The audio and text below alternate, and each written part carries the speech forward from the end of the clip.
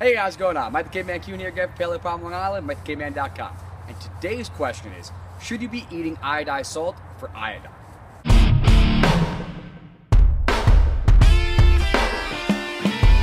I'm the caveman. And the answer is no. Now I know what you're thinking. That's right. We need to reduce our salt intake. And that would be wrong as well. The reason being, as we've talked about before, salt is super important for your health.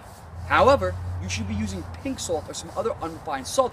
That way, you're getting in actual other minerals besides just sodium, chloride, and the enriched iodine. But back to that iodine for a second.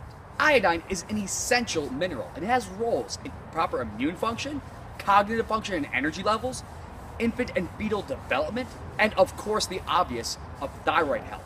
In fact, iodine is an essential component of the thyroid hormones triiodothyronine and thyroxine, or T3 and T4. So clearly you want to get in enough iodine.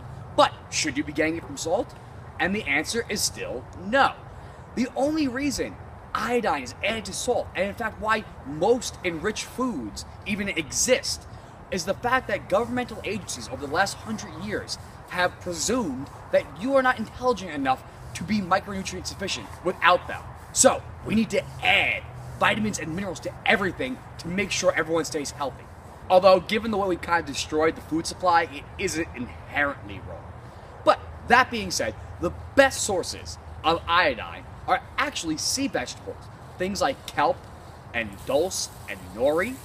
From there, we move on to fish like scallops and cod, shrimp, salmon, and tuna. And rounding out the top 10, we have full-fat grass-fed dairy like yogurt, as well as eggs. So honestly, you'd be better off having some full-fat grass-fed yogurt for breakfast, or some pasture-raised eggs, and then having some fish at night, and even the occasional sushi. So your biggest takeaways are, no, we don't need to enrich our foods, including salt, in order to be micronutrient sufficient. Don't believe that hype. Actually, eat your real foods. In this case, particularly your full-fat grass-fed organic dairy, such as yogurt, your pasture-raised eggs, as well as plenty of seafood and the occasional sushi. From there, consider adding things like dulse, either as a flake form or like the thin strips, to your salads, to your omelets, and you're gonna be fine on your iodine. If you have a condition that explicitly needs more iodine, then supplement as necessary. Just don't use the iodized salt. Use an actual real salt. But if you want some more information on whether you should be concerned about your salt intake or what we can actually do about hypothyroid, take a look at these videos over here.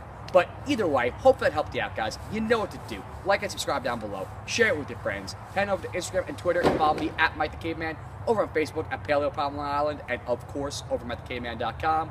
That being said, have a wonderful rest of your day. Get in your iodine, and I'll see you tomorrow.